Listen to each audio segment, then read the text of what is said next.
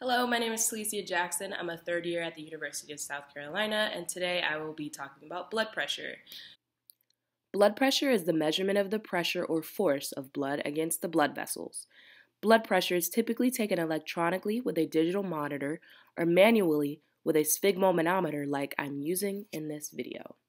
So to take blood pressure, we're going to have the patient seated, and we're also going to make sure that their legs aren't crossed and to have their arm that's being tested out and is in a comfortable position. Next, we're going to take the blood pressure cuff, make sure that it's the right size, and apply it to the forearm. And then you want the brachial artery being the artery that the arrow is pointing to. The pulse of the brachial artery can be found just above the antecubital fossa, medial to the tendon of the biceps. So now you want to test your stethoscope. So make sure that you have that pointed to your nose. Lightly tap, and if you hear a knock, then it works. So now we're going to take blood pressure. You want to put the head of the stethoscope right on the brachial artery.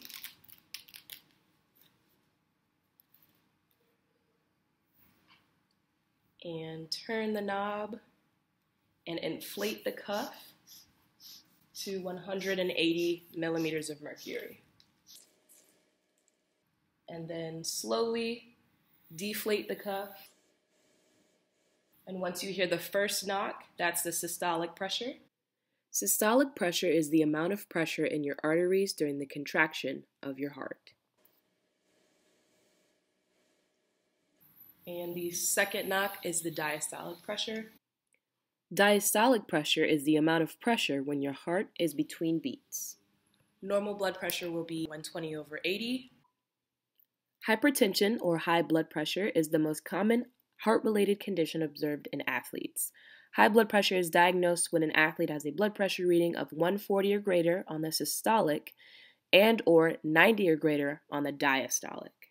And that's how you take blood pressure. So thanks for watching.